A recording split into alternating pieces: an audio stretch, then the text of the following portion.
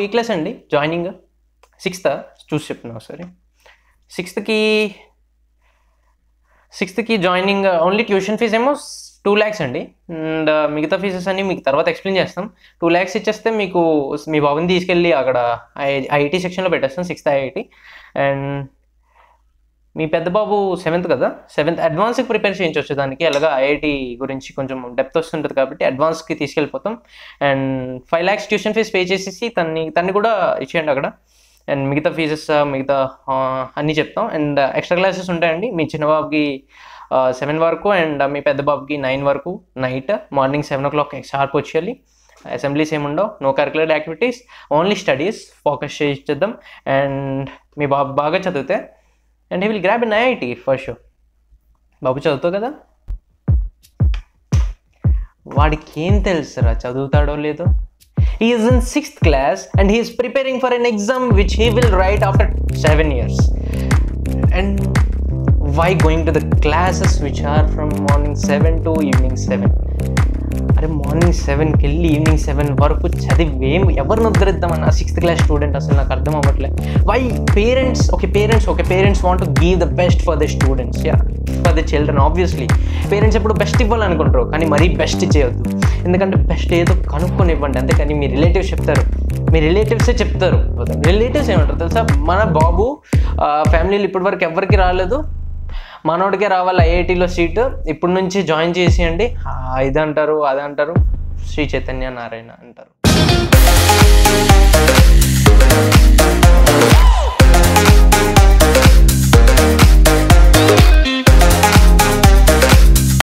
Last year వరకు parents ఎలాగున్నారంటే, ఇప్పుడు ఎలాగున్నారో లేదో తెలియదు, మరి కరోనా వచ్చింది కదా. సో ఇప్పుడు లాస్ట్ ఇయర్ వరకు పేరెంట్స్ ఎలాగున్నారంటే, మా బాబుని ఐఐటి ఎడ్యుకేషనల్ ఇన్స్టిట్యూషన్లో పెట్టేద్దాం, 6th నుంచే వాడు ఫుల్ ప్రిపరేషన్ అయిపోయి ఐఐటి కొట్టియాలి అని. వాడికి ఏం చెప్తారంటే, అన్నీ చూసేవారా ఐఐటికి వెళ్ళాడు, బాగా చదివాడు, అండ్ నువ్వు కూడా వాళ్ళకే కష్టపడిపోయి గూఢ చాకరీ చేసేయాలి, రోజు రాత్రి పగలు కూర్చొని, అండ్ ఐఐటి కొట్టియాలి, వాళ్ళ కార్లో తిరిగేయాలి. బట్ వాడికి అనిపించాలి కదా లోపల నుంచి ఐఐటి అంటే ఏటో తెలియకుండా ఐఐటి చదివేమంటే ఏం చదువుతాడు. సేమ్ ఎగ్జాంపుల్ ఫర్ ఇంజనీర్స్కి ఏమో మన వాళ్ళకి సార్లు ఏం చెప్తారంటే, కొంతమంది సమ్ ఏం చెప్తారంటే, ఇంట్రెస్ట్ లేని వాళ్ళకి, ప్రోగ్రామింగ్ మీద ఇంట్రెస్ట్ ఉండదు, వాళ్ళకి ఏం చెప్తారంటే ప్లేస్మెంట్స్ కోసం, అరే మీరు ఒక ప్రోగ్రామింగ్ లాంగ్వేజ్ బాగా చేస్తే చాలు, ఫస్ట్ ఇయర్లో వచ్చేసి ఒక ప్రోగ్రామింగ్ లాంగ్వేజ్ బాగా చేస్తే చాలు, మీకేమో ఇంజనీరింగ్లో ప్లేస్మెంట్ వచ్చేస్తుంది అనేసి. వాళ్ళు మైండ్ సెట్ ఇప్పుడు ఎలా తీసుకుంటారు తెలుసా, అదే రివర్స్లో. ఒక ప్రోగ్రామింగ్ లాంగ్వేజ్ కదా, ఇప్పుడే కలర్ఫుల్గా మారింది లైఫ్, కొంచెం ఎంజాయ్ చేద్దాం, ప్రోగ్రామింగ్ పక్కన పెడదాం, 3rd year ఉంది, 4th year ఉంది, ప్లేస్మెంట్స్ కదా అప్పుడు మనం నేర్చేసుకుంటాం మొదలెడతారు. ఇంకా మొత్తం సీన్ రివర్స్. అసలు వాళ్ళు చెప్పింది దేని గురించి, మీరు చేస్తుంది ఏంటి. అసలు ఇక్కడ సీన్ ఎలాగుందంటే, ఒకవేళ ఒక స్టూడెంట్కి ఒకటి ఏదైనా ఇంట్రెస్ట్ ఉందంటే వాళ్ళకి ఎవరో వచ్చి చెప్పక్కర్లే, మీకు ఇది ఇంట్రెస్ట్ రా, నువ్వు దీనిలో బాగా చేస్తున్నావురా, నువ్వు ఇది చెయ్యాలి అని ఎవరో వచ్చి చెప్పక్కర్లేదు, మీరంతలో మీరే చేస్తారు. And that is the thing. ఇప్పుడు ప్రోగ్రామింగ్ ఇంట్రెస్ట్ ఉంటే ఒకే ఒక ప్రోగ్రామింగ్ లాంగ్వేజ్ చేయడు, దట్స్ ద సింపుల్ థింగ్. వాడు ఎన్నైనా చేస్తాడు, ఎందుకంటే వాడికి ప్రోగ్రామింగ్ లాంగ్వేజ్ ఇంట్రెస్ట్, వాడికి ప్రోగ్రామింగ్ అనేది ఇట్స్ హిజ్ లైఫ్. వాడు software developer అవ్వాలనుకున్నాడు and he will do programming. మీకు ప్రోగ్రామింగ్ ఇంట్రెస్ట్ లేకుండా ప్రోగ్రామింగ్ మీద ఫోర్స్ చేస్తే ఎవరు చేస్తారు. అండ్ బట్ 3rd yearలో చేద్దాం అనేసి ఒక ఆప్షన్ పెట్టుకోవద్దు, దట్స్ ద థింగ్. ఎందుకంటే ఫస్ట్ ఇయర్లోనే ట్రై చేయండి, నచ్చితే చేయండి, లేదంటే వదిలేయండి. 3rd yearలో పెడితే ఇంక స్ట్రెస్ వస్తుంది, జాబ్ అవన్నీ స్ట్రెస్లో పడతాయి. సో ఇప్పుడు మనం మెయిన్ ఏంటంటే, ఫోకస్ యువర్ గోల్స్. గోల్ ఏంటి, నువ్వు మ్యూజిషియన్ అవ్వాలా, నువ్వు మంచి ఆర్టిస్ట్ అవ్వాలా, నువ్వు డాన్సర్ అవ్వాలా, నువ్వు సింగర్ షార్ట్ స్టోరీస్ చేయాలా,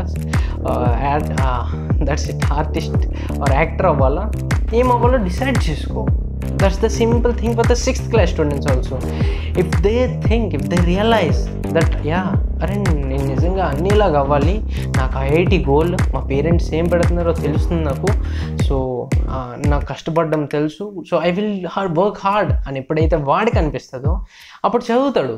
కానీ 6th classలో వాడికి అన్ని అనిపించవు కదా, అందుకే వాడిని అప్పటి నుంచి ఫోర్స్ చేయ అవసరం లేదు.